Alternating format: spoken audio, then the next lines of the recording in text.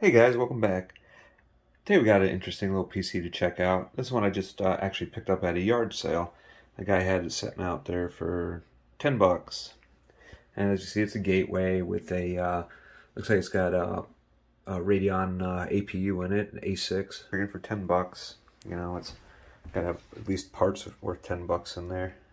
Wi-Fi card, hard drive, DDR3, etc. So yeah, just a quick look at the outside. It's a little dirty, but other than that, this thing is in pretty good shape. Or the side panel, so in the back of the side panel.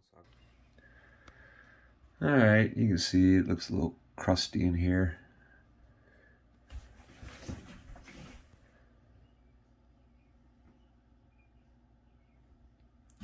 We've got a 1 terabyte hard drive. There's 2 sticks of RAM. And I'm not sure exactly, like I said, I'm not sure exactly what A6 that is. And we've got a FSP power supply. Looks like a 300 watt power supply. See, we got a pretty interesting combination of ports on here. We have PS2 keyboard and mouse, and below that HDMI, and then VGA. And then we have 4 USB 2 ports and 2 USB 3 ports. We have 3 audio inputs and then this wireless card that's in here. So yeah, it's pretty interesting combination of ports on the rear here. It makes noise, so that's a good sign. Let's see if anything happens on the monitor. So it does power on and gets to the Gateway splash screen. And it seems to be, well, let's see, reboot and select proper boot device. Alright, so it seems to work. Just not reading the hard drive by the looks of it.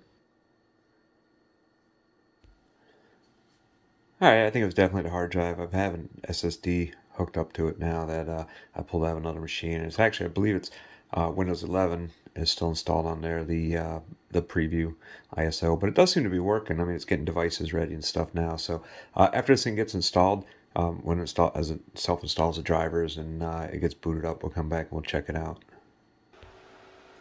Alright, so yeah, this is a hard drive that had Windows 11 on it, but it is installing everything. I got the drivers installing. The model number on this Gateway is a DX4380.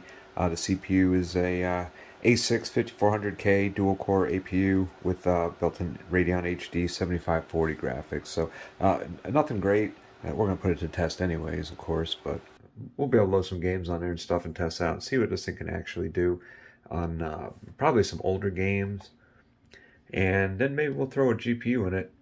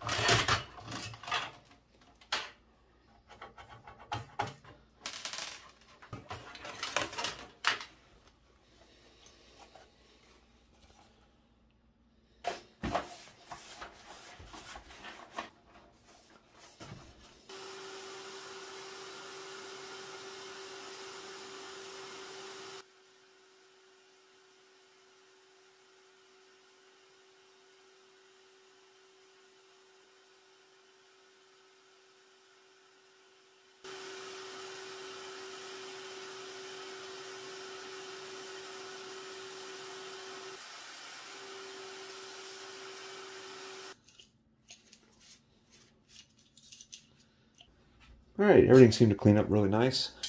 Ready to put everything back together here. And we can see that we do have a AMD A6-5400. This is a Trinity APU. It's a dual core. I believe it is 3.8 maybe 3.9 gigahertz. 2 cores only, socket FM2, no L3 cache, so not very potent.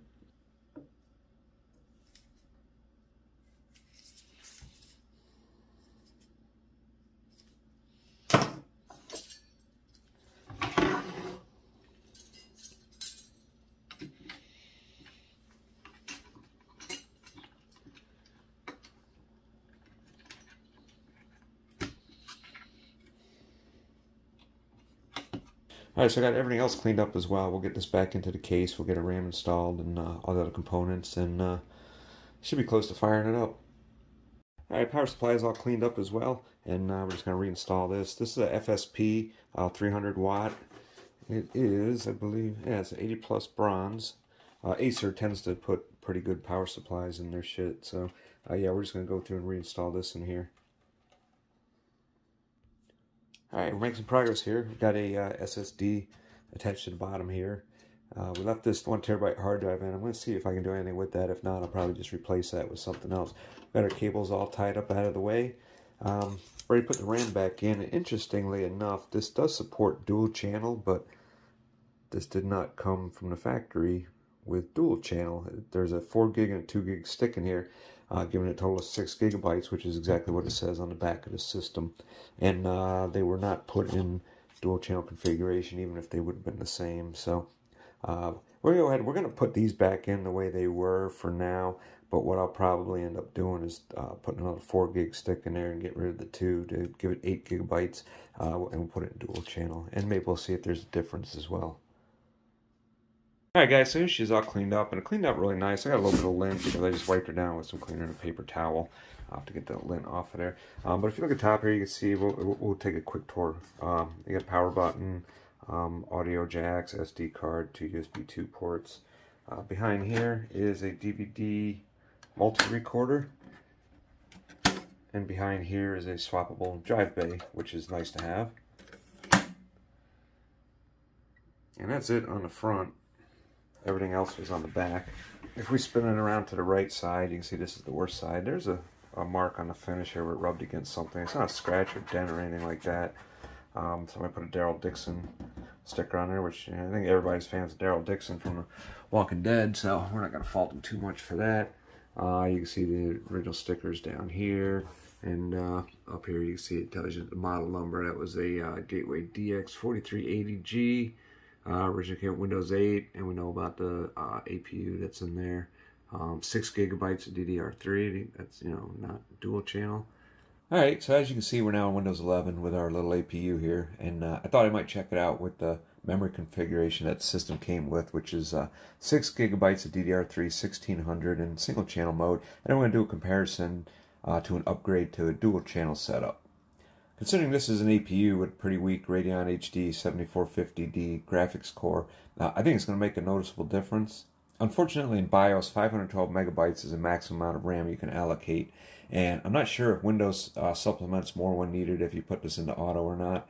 I think 512 may still be the max.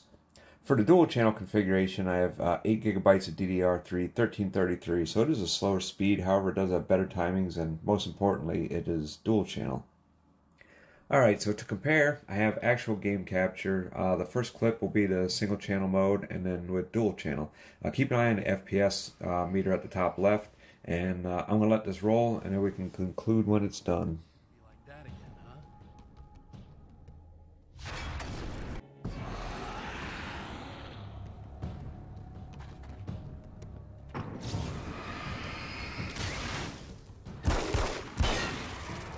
It's going to be like that again, huh?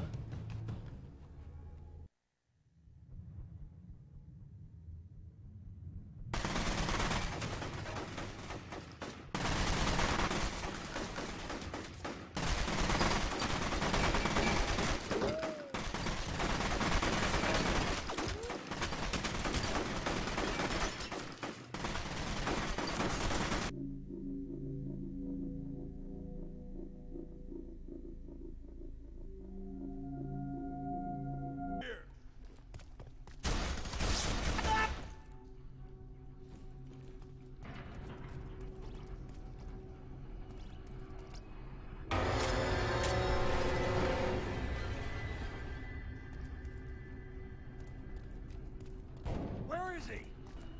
Did you hear me? Get down here! He's loose! Forget it! Stop!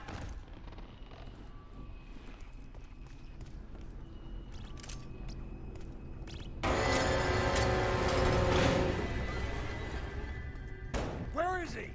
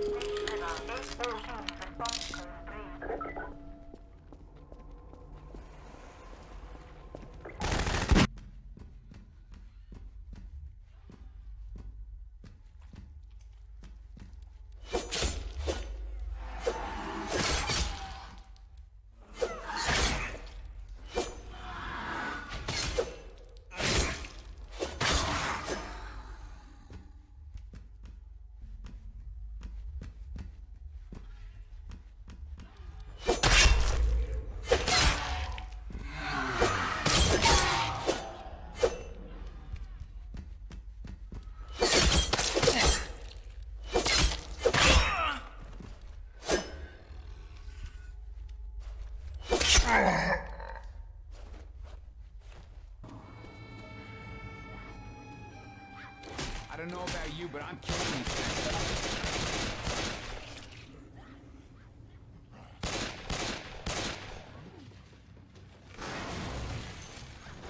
Reload. Reload.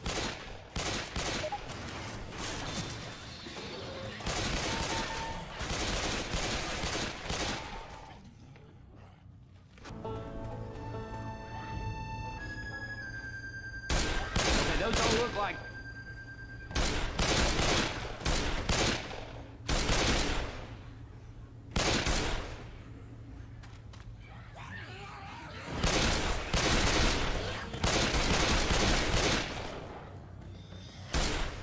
Hey, I'm reloading.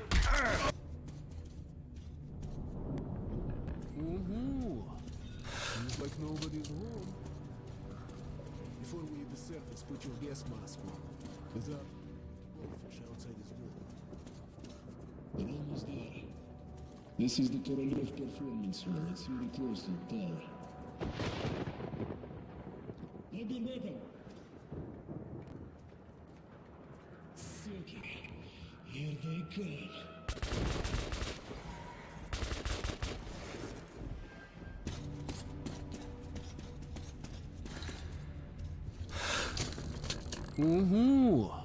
Seems like nobody's home.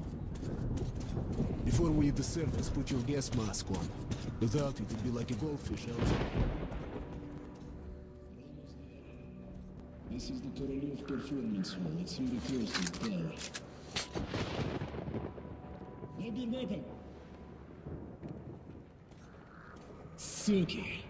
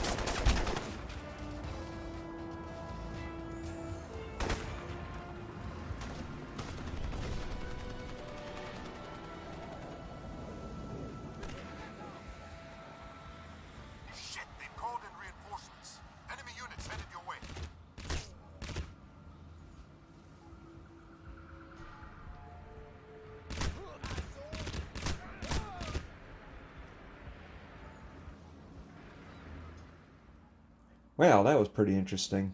I mean, I did expect better performance from dual channel mode, especially from an APU, but at some points there, it was really drastic.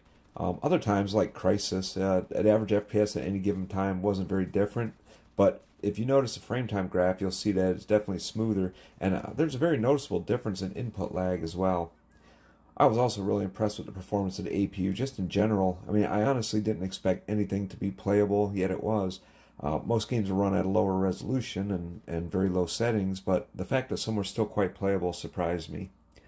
But anyways, I guess the moral of today's story is if you have an APU, make sure your memory is in dual channel mode. You guys take care, and I'll see you on the next one.